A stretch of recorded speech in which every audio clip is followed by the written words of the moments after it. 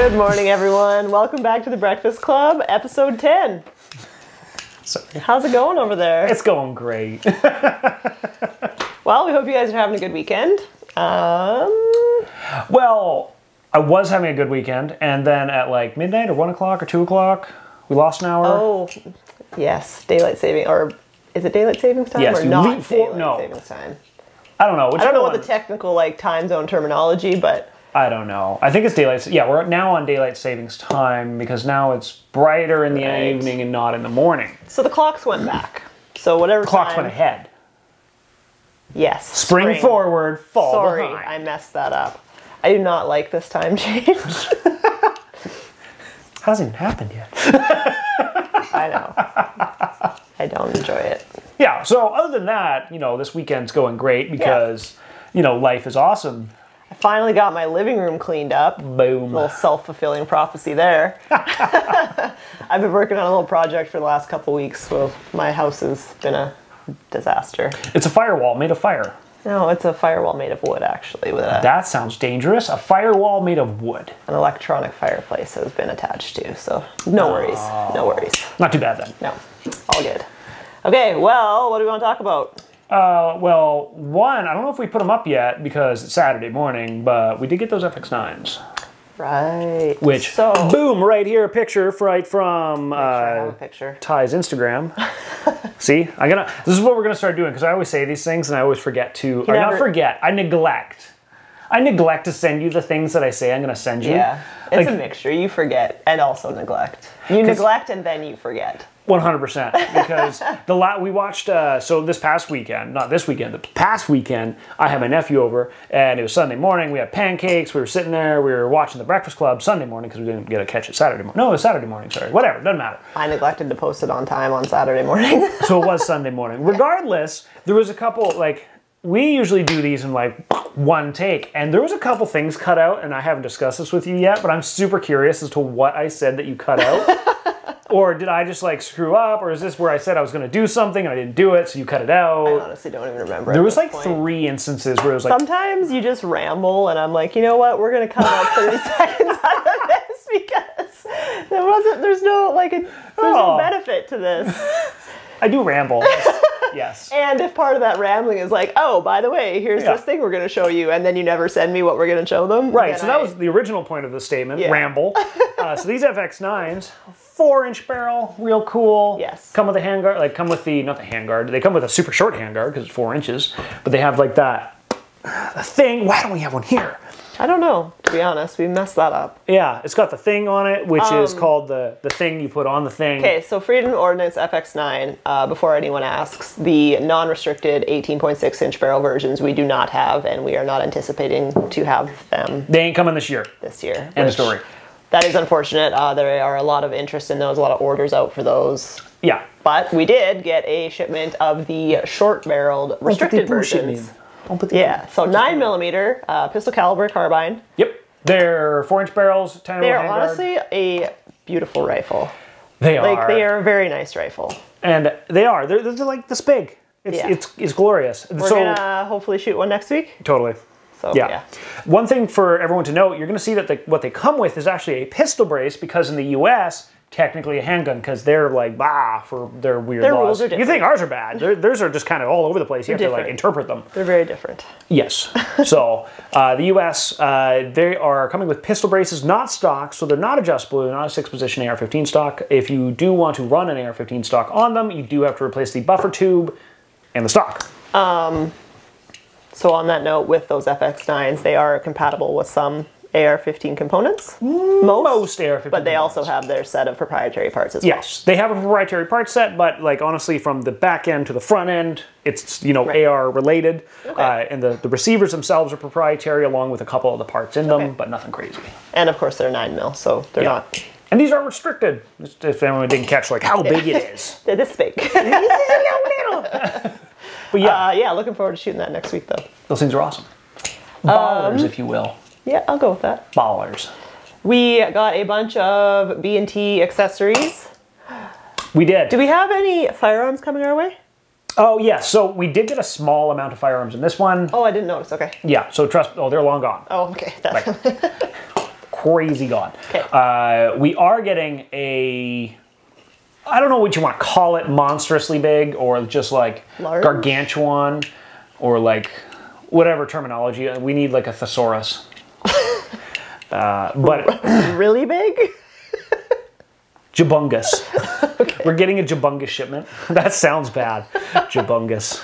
Okay. So we're getting a really large shipment of GHM9s and an assortment of other 9mm carbines, both the Glock Mag, TP9, whatever. Okay. That's coming in right away, and that, like I said, is jabungus. Like, I don't think everyone understands how jabungus it is. I don't think anyone understands anything you're saying right now. If I'm being honest. I have a small. So let's get to the point. This is the ramble part. Yeah. All right. So yeah, huge shipment coming in right away. All the shipment that we got in this time was all the accessories. Okay. So accessories ship because those are way easier to leave, right. And then the firearms are tailing behind, and then right after that one, an even bigger shipment. Okay. So the next like month or two, we'll have lots of B&T coming our way. A jabungus amount. There you go. We also got a jabungus amount of brass. Yeah. We were discussing different versions of how you say a certain unit of measurement, as in weight, like a blank ton or a different blank ton, right. And what the measurements would be in that.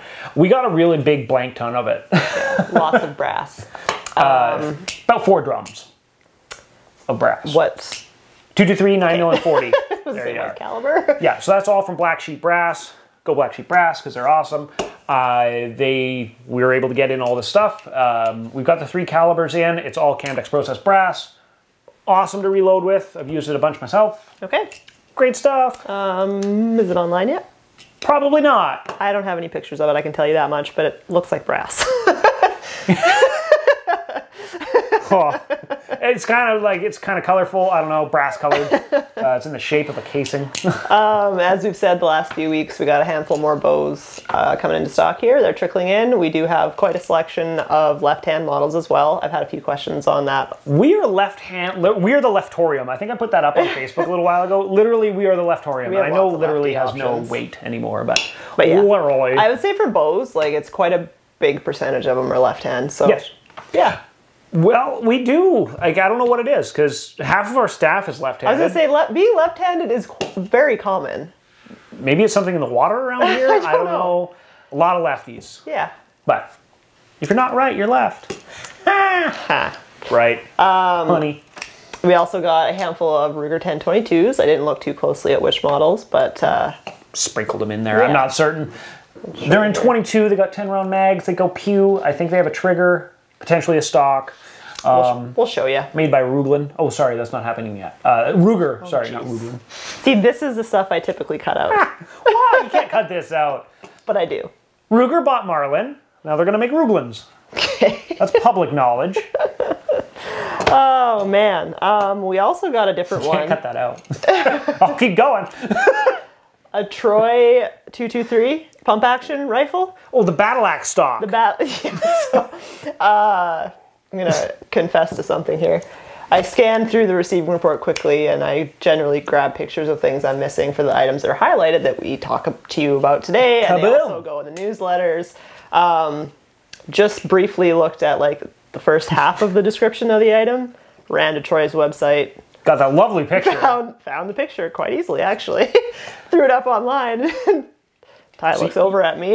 You can buy a $1,500 stock. It comes with a free gun, but you're buying the stock. Yeah, I got the wrong picture. I only found the picture of just the buttstock, not the entire rifle. Didn't realize, didn't look at the price. Like I said, I only read the first half of the description. So I don't see those last. They might not even be on the site right now because I don't see them lasting too long. We got them midweek. Okay. So hopefully they're there and you can snag one. Is this like a newer rifle? It's not newer. It's just not now like common. Right.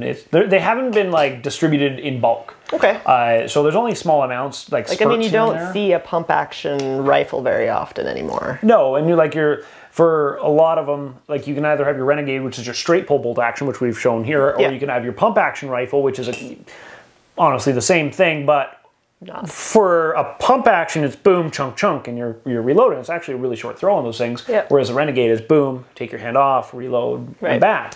So there's merit to both, and you can switch the pump out. They're pretty awesome rifles. Yeah. And Troy is good quality. Yep. So yeah, and they're, well, I can't remember the exact price, doesn't matter. They're out there, the link's below. $1,500. Is that what it is? Well, 1510. Yeah. Something around that. Yeah. We got quite a selection of Vortex came in, so we should be restocked on some items there. Bam. And also a couple Crosman Air Rifles. Sorry about that. I have a compressor back. I have a compressor back here. I forgot it was plugged in. So how long till that happens again? Give it 5 minutes. Like, we're good. Should I unplug it? It's just the top one, or the bottom little plug there. We'll be right back. Yeah. All right. We're back. So that was the compressor. I have one back here for the various activities we do back here. And yeah, I forgot to unplug it. He uses it to clean up all his crumbs. That's really what it's back here for. Do not mock my crumb cleaning device. Look at this. No crumb. Okay. Do not look Where at the floor. were we? Do you want ants? I heard that's how ants start, yes. No, I don't. I would prefer not to have ants back here. What were we talking about? I have no idea. The compressor kind of rattled me. Crosman? Air rifles? Air rifles, yeah. Just a couple? We've never, like, historically, Wolverine's always had some air rifles, but never the amount that we've had recently, and it is actually really cool. From Airsoft. Yes, yeah. You know, these are, like, ouchy ones, not like... So are Airsoft, you know, they can hurt too, but not... These are little... 1,100 feet per second in a metal BB. Yeah, no, those hurt. don't do that. Yeah. But we've had a lot of guys and a lot of interest and a lot of people just continually asking for more air rifles. Why am I playing with that? I don't know. Because you like to do super annoying things all the time. All the time. Anyways, air rifles, great. We're getting a lot of requests for them. Our stock is growing every day. We have a ton of options, firearm or non-firearm. Yeah. Full auto, non-full auto, BB and pellet. We got them all. Lots of options. Okay, that was everything on my receiving report that we had highlighted, but kaboom! I will let you take the reins on that thing. This is the cockroach of firearms. High Point. It's a High Point. 995. I believe that's a used model we discussed. It is a used model. Okay. So when I say the cockroach of firearms, I mean that in the most endearing way possible. And I honestly do, because... It will run and run and run and It will survive an apocalypse. No matter what. When everyone's down to the last couple rounds, the world's over, this thing will still be plugging away. It is indestructible. So it takes 9 mil. Oh, no, yeah. So a single stack. 5-round pistol mags. 9 mil magazine, which why High Point? But, so yeah, the ergonomics are that of a potato. It's a huge, big, bulky, tiny little trigger guard, weird trigger. The bolt on it is just like a chunk. Like it sounds hilarious shooting it because it's just this massive metal. Like it should be a much bigger caliber that you're putting through it. But it's not. But it's 9 mil. We've also punched the front sight off while we were shooting it, banging it around. Still we're hitting target. Well, yeah, the red dot on it anyway. It's got this recoil reduction system built into the stock, which on a 9 mil is kind of like... It's a little weird because, well, for myself, it shouldn't bounce that much. Well, it doesn't. So then, like, if I know you shouldn't be like reseating the rifle while you're shooting, but I almost feel like I need to be like pushing it into my shoulder more. Well, you should be. You should be planting that gun into it, and with that, it's a false sense of planting. Yeah. So when it recoils, the gun is now twisting in your grip. Yeah. So it's not a proper, like, it's a 9 mil. There's not a lot of recoil to it, and putting a shock buffer on there that has that much spring into it is giving you a false sense of security when you're actually planting it into your shoulder. You'd get used to it. I guess you would have to if it's the apocalypse. This is what you get. There you go. So yeah, this is like, oh, we're just going to take this right off the wall and clear it. So it's heavy. It's cumbersome. It has the ergonomics of a potato. And I say that because it literally has a potato grip on it. This is called a potato grip. Did you put the potato grip on it, or does it come with a potato? Oh, no, I put the potato grip on it. Okay. It literally matches it. I know. Okay. Literally. So yeah. No, the front sight, we did a number on it. Well, you were banging it around pretty good. Plus you dumped it in the snow. Well, we did dump it in the snow because... Honestly, when we were talking, it's like, where can snow get in? And there's not a lot of places, and it literally just gets it, like, wet. So, again, it's, how do you hurt this thing? You don't. It just... I mean, it's just the sound of it. It's like a hollow... We just threw the cheapest red dot, which I broke, right onto it. it plugs away. I mean, if you... It's reliable. It's very reliable. I'm not sure what price point it's at. We don't have it listed yet. Like the dirtiest, cheapest gun you can buy. Like cheaper than an SKS. Okay, there you go. But Plus, it's a 9mm. 9mm, so it's cheap And it's to shoot. a high point. And it's non-restricted, right? Yeah, it's non-restricted. Yeah, right? Yeah, so we just had to shoot this thing and show people what these do. Like, we have them on order. They're actually kind of scarce, like, not scarce. We just don't see them very often. Not plentiful. But yeah, it's the dirtiest, cheapiest... We've been saying that about a lot of things lately. Cockroachiest gun. Haven't been saying that. No. Again, the mag, why? I gotta fiddle. I feel like I have to fiddle at all times. You're very high energy. That's what the viewers have noted. Yeah. You need to calm down a little bit. You're a little stressful sometimes with your energy. It's mid-afternoon and all I do is drink coffee. Thanks, right. Bolt Action. Yeah. You have any decaf you can send our way? Once again, there's the plug. Thanks, guys. Bolt Action Coffee supplying the coffee. Well, except for me, because he took the last out of the coffee pot. And... Oh, we were going to talk about those straws. Oh, yeah, my sippy straws. We like to sprinkle in random outdoor stuff into these episodes. This is totally not sprinkling it in. So Clean Sip is an awesome device. I haven't checked these out at all, so I don't know anything about them. Other than he said we need to talk about sippy straws. Okay. So Clean Sip is it's a water purifying device that you can carry on your person. Like, it's literally a straw with the sucky end. Like, that's what it looks like, right? So it's a straw with a sucky end on it, multiple colors. So you can, if I have red, you have blue. Right. Don't get them mixed up. Okay. So it basically, right off the bat, you take it out of the packaging and you can go to any water source. So it's got a built-in filter. It's a built-in filtration system. Okay. So you're carrying around a little Brita. Right. So basically you can go to any water source, flowing, stagnant, whatever you want. Yeah, so we'll have to check that out. Obviously, the level of filtration is for safe consumption. Oh, yes. Yeah. So as you start sucking water through it, once water stops coming through it, that's it. Okay. It's filtered out enough. Okay. So it'll actually, the straw itself will stop producing water coming through it because it'll plug itself. Oh. So as it's filtering things through it, it'll be catching all those bacteria and everything into it, and then once water stops flowing through, stop using the straw because it's no longer filtering, it's just plugged. Okay. How do you clean it? You don't. They're disposable. Oh, they're disposable. They're good for about 40 liters of water. Oh, okay. So gotcha. It's pretty good. Like, if you're going on Get a lot camping, of mileage out of that. Oh, yeah. One camping trip for like one a day are you going to drink 40 liters of water in a day? Because I don't think so. So you get a ton of mileage out of it. It's good for any kind of water source. Like I said, obviously the more disgusting the water source, the worse it gets. Right. And probably maybe won't last. Ever. For that whole 40 liters. But, if you're out camping or anything like that, or adventuring in the mountains and you stop by a stream. Not sure. Right.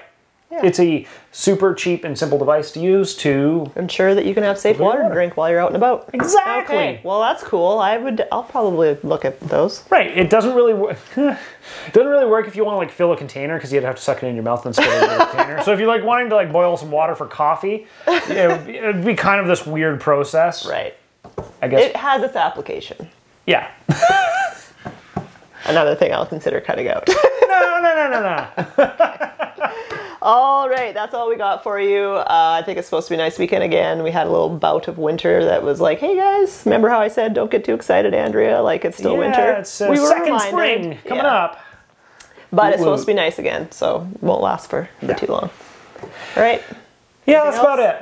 Now, okay, well, I think next week we should eat another MRE. Because I got so many people message me about chewing in their ear, and I had to look up things, which the internet's weird. The internet it's a little, We were told about things, I'm like, what is that? So I had to Google it, I'm like, why do people pay for this? I don't think that the people need to watch us eat more food. No, listen. Thanks for tuning in. Have a good weekend, and we will see you next week. Don't forget about us.